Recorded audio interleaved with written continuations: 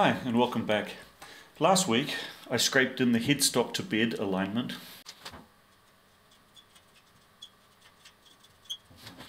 In response to the last video, I'll put a link up here, in the comments section there was a lot of discussion about ways to stiffen up the bed of the lathe.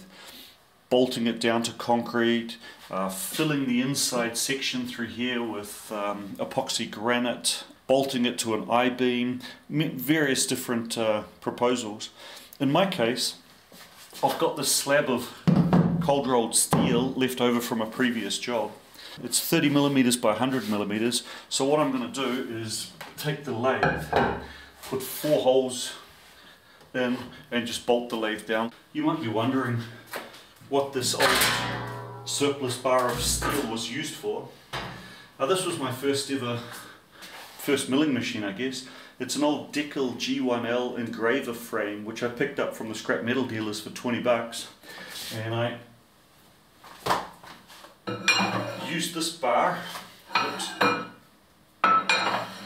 on top with a Sherline spindle.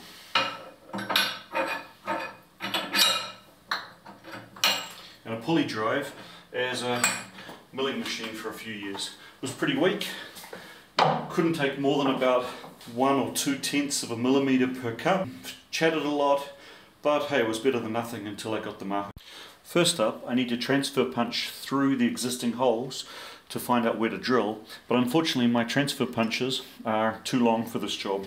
So what I'm going to need to do is make up a new transfer punch. I'll do that first. This is a bar of silver steel. I think in America it's called something like, what, O2 drill rod or A2 or something.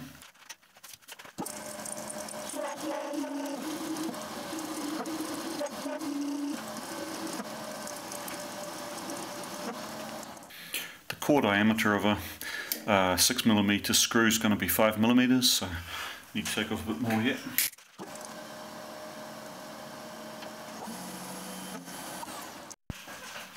I'm going to use a boring bar and the top slide to put an angle on it for the point. For this I need to turn backwards. If any of you are still using lantern style tool post or tool holders, or the 4-way tool holders, I can really strongly recommend getting some form of a quick change tool post holder. This is a phase 2 Chinese copy of the Aloris or Dorian style tool holders. Cassettes cost like between 12 and 20 bucks on eBay or AliExpress, Shars, etc. I've found them very repeatable. All of the ones I've bought have come from various different sources. They all work fine, they repeat well, they're quite rigid. It's just so much easier having a large number of tool holders. You can have every tool set up, it's very quick, switch them out, don't have to muck around with refinding center heights. Highly recommended.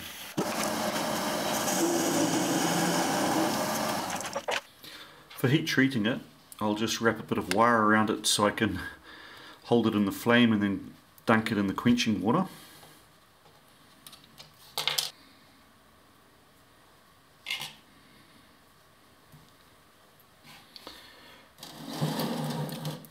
To reduce the amount of scale from heating, I've got this disgusting green gunk. I bought it off eBay. I'm not exactly sure what the chemistry is, but it's supposed to stop the scale when heat treating steel. I'm sure someone will be able to post a comment telling me exactly what it's made of. Maybe I can get some sponsorship for the channel from A-Tip coconut milk.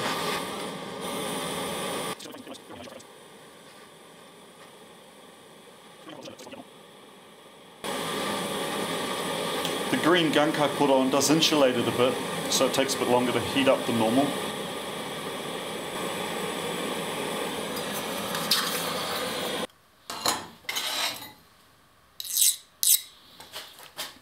And as you can see, it's hard as glass, so I'll put it back in the lathe, polish it up, and then we'll temper it. I do want this quite hard, so I'll heat it from the bottom to just a straw colour.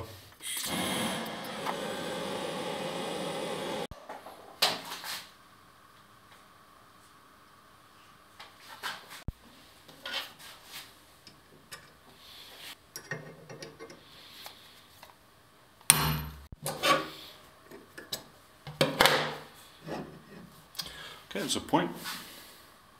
I have to apologise for a mistake I've made recently. I was kind of disappointed about the quality of the video, or especially the quality of the display on my dial test indicator on the last video. And I use a pair of Olympus micro four thirds cameras, and I just realised that I had both my cameras set for 720p rather than 1080p.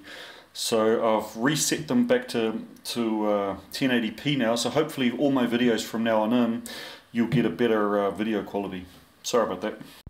There was a comment in an earlier video about what a nice drill press this is. It's an Arrow made in Vienna back in the mid to late 50s, I guess. Fantastic machine, hydraulic lift, and for a job like this it's very practical because you can loosen the headstock, rotate it off to the side, and use it almost a bit like a radial arm drill. This allows me to clamp the big steel slab down onto the bed without it trying to fall off the side, and drill a hole off the edge of the bed.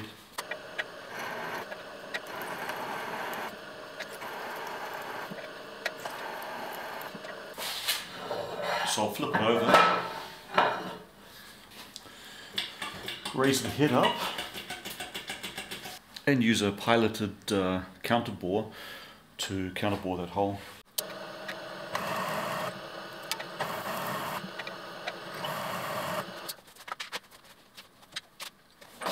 It's time to now mount this and see what it does in terms of adding rigidity.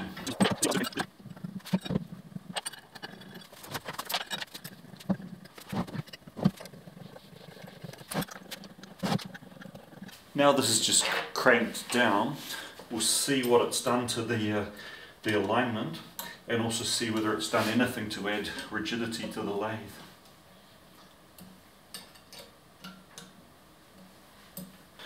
Let's take a look at the effects of this change. So we've now got the lathe bolted down onto its piece of steel, bolted down reasonably tight.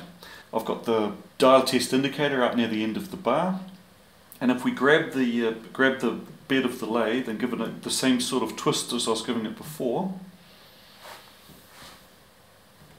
we can see that I can still twist the bed by 1/1000 of an inch in each direction. Things are stiffer than before. I can't easily go much beyond that. So the amount that I can deflect the bed is probably reduced by 50%, but it's still reasonably flexible. Moving up to the next part of this build, I'm going to need to get the saddle scraped in.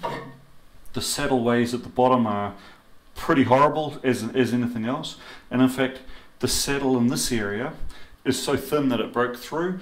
That broke through back when I milled out the channel here for a slightly bigger cross slide nut. Anyway, that's going to need to be scraped in, but that geometry of course affects the perpendicularity of the cross slide. I made this cross slide back when I first got the machine. It's laminated out of just mild steel.